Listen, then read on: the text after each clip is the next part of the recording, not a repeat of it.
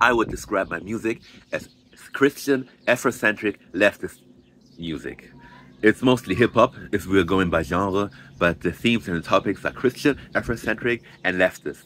It's kind of redundant or kind of repetitive, you know, to say Afrocentric and leftist, or leftist and hip-hop, in my eyes, because to me, hip-hop was supposed to be for the impoverished people, for the disenfranchised people, underprivileged people, for the oppressed people, in short, you know. So of course it was always meant to include black people or people of African descent and people that are being exploited and used by the system. It's also weird for me to overemphasize the point that it's leftist music and not music for people that are centrist or people that are even right-wing, because I don't want people to love Africa and be okay with how Africa has been treated towards all these centuries. And I don't want people to think it's okay to be Christian and make exceptions for when to uphold Christian values of, you know, laws on tolerance and compassion and altruism, and when to be a ruthless capitalist that just makes money and millions and billions of extractions and exploitation and extraction of resources and butchering people and not caring about them because they are only African or because they had it coming or because they wouldn't know what to do with it, you know, all these type of discourses. And I'm not in favor of building the same capitalist structures, even if they're owned by African people and not just, you know, the neo-colonial playground to continue what has been done in colonial times. So that's what I'm saying. That's why I'm saying it is Christian, Afrocentric, leftist, hip-hop. Of course, I can also make R&B music. I can also write and sing ballads and other types of music, but that's the main point I'm trying to make. So I hope you have a blessed Sunday. I've just released an album that's called Outgrowing, and just like in the title track, Outgrowing, in the chorus, I sing what this whole album is practically about. It's about outgrowing my family, outgrown society, and outgrown habitual sin. Because I've been through some trauma and dysfunction in my life, especially in the last years. You know, this pandemic hit me hard on a personal level, financially, and, you know, social level, politically. A lot has happened. I really thought about Black Panthers and about Black Lives Matter, and it all rattled me up. It changed the way I want to move forward. I mean, publicly, I've always been thinking about these things, but publicly, I'm really, you know, I was like, F this nation and F that nation and F that coalition publicly ever since 2020. And I've been like that ever since in my music, in my poetry slams, in all the stuff I'm writing and talking about. So that's what changed starting with the pandemic. Also, my Christian faith has been a journey for me. I'm a son of a pastor, but I also had to have my own course with God. So it was a time where I strayed away from him. I was looking for different philosophies, even religions and way of life, you know, mysticism, Gnosticism, all the kind of stuff you can put your hands on. Dabbled in it theoretically. I haven't been a practitioner of anything else, but I've always been a skeptic and looking for logical conclusions and what makes most sense. But now I found that for me personally, it's just the Christian faith that gives me grounding, and that keeps me centered, and that keeps me, you know, motivated, energized, and feeling that I can live with purpose and meaning here and after this life. And yeah, the leftist approach, like I said, is self-explanatory. I've been through a lot, I've seen the connections, and I have made my own conclusions, not as the first person, but I have made them for my life, saying that, okay, there are powers at play that don't want us to succeed, that don't want us to thrive and be happy and healthy and intelligent and united and connected, you know? So they're dividing our unions, our communities, and they're trying to isolate us and hurt us and make us feel as if we're lonely and we don't have no one. We have no God, no family, no friends, no people that are like us, that can relate to us, and that we have no force, neither as an individual nor as a collective. And these are all lies of Satan, the same Satan that is inspiring them to act this way, that is the one that they choose to embody them and use them as vessels of evil works. And I oppose that on a religious level, on a spiritual level, on an emotional level, on a political level.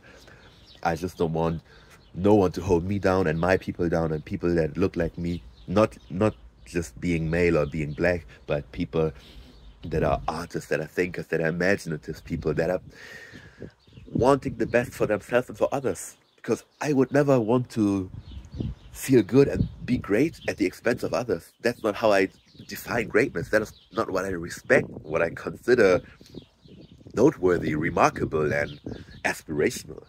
So that's why I'm just at odds with the world, and that's why I make this music this way. That's why I make it independent on purpose. That is why I don't want to sign with major labels that bob their heads when there's satanic songs playing.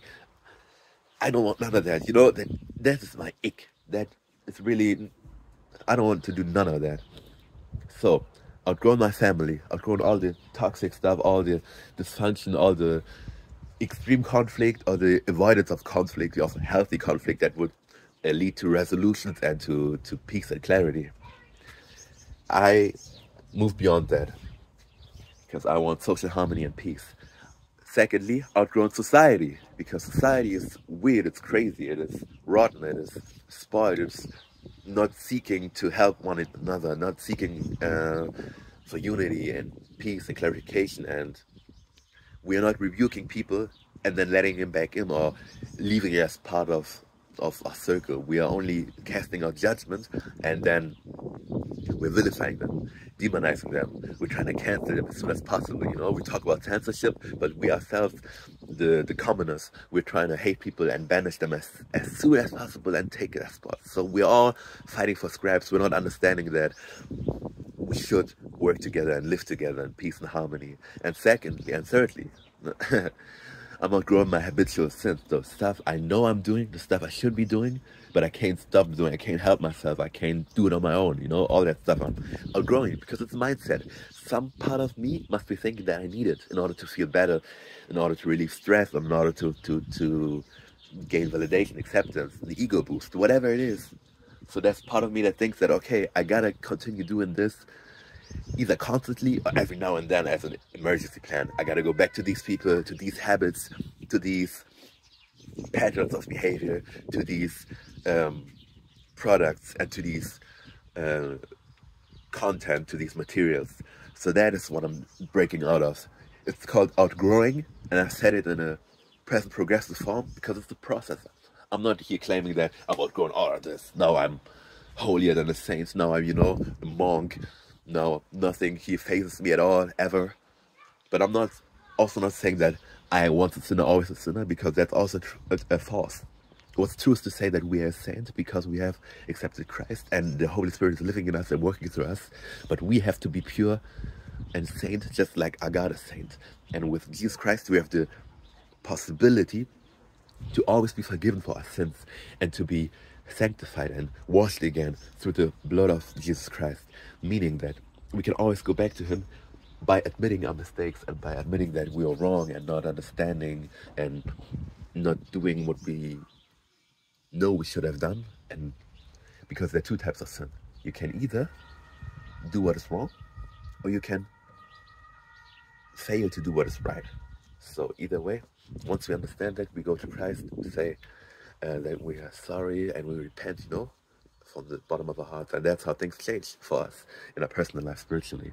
So that is what I'm trying to do with this album. That's why some songs are super personal, really talking about my personal life, because I'm not here writing hits, not trying to make this super relatable song, because I had a lot of stuff to go through, to work out, and every song I wrote, even the ones that ended up on my B-side compilation albums, I meant every word, I meant every line. I wrote them in an attempt to heal my inner child, to understand what was going on and to come to terms with it, to really grasp what was happening and to not be affected by it, because I was down. I lost the drive, you know, to move forward and to look for a bright future. So that's why everything you hear is really my attempt of getting over all this and come to a place of forgiving others and forgiving myself and coming out strong of this, you know, resilient, developing anti-fragility and not be more fragile about all the bad stuff that's happening. So that's why I'm doing this. And I have forgiven my family without them issuing apologies to me. I'm seeing beyond the ills of society, and I can proudly say I've grown closer to God. So praise God. I hope you listen to this album. It's out on YouTube and Spotify. I want to put it on Bandcamp too and on my personal website. Haven't set it up yet, but I will. So that's why I'm telling you I have these 4 places where I will upload it. So see you then.